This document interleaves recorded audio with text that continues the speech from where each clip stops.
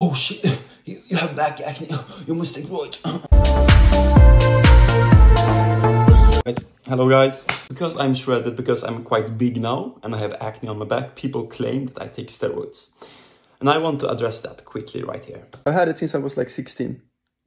And I can also show you some pictures. We're here, so you can see that these pictures, I wasn't that big.